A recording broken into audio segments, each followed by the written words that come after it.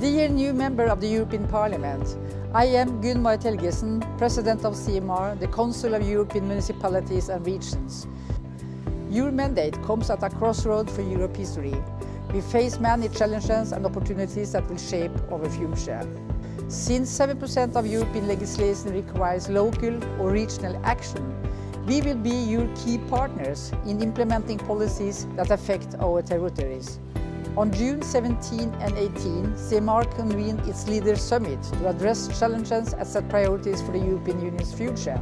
We call on you, Member of the European Parliament, to commit to, first, upholding to the European Union fundamental values of democratic governance, and also make sure that women are part of the political decisions at any level of government in Europe. Second, strengthening cohesion policy. Third, actively involving local and regional governments in the European Union enlargement process, backed by effective financial resources.